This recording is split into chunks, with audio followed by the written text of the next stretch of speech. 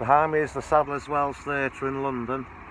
Back in 1988, the Fall had recorded an album called I Am Kurious Oranj, and the music from that album was used in a ballet that Mark had co-written with Michael Clark and his dance company.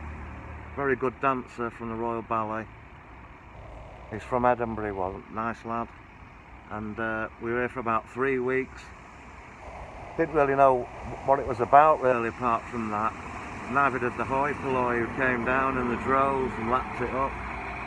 Yeah, it was a good time, and it was a bit like a normal job. You'd get here at 3 in the afternoon, clock in. When we were done, we'd go for a pint round the back in the Harlequin pub by the stage door. That's where I saw Kevin Rowland from Dexys in a dress and a pair of high heels. Well, that's show business for you.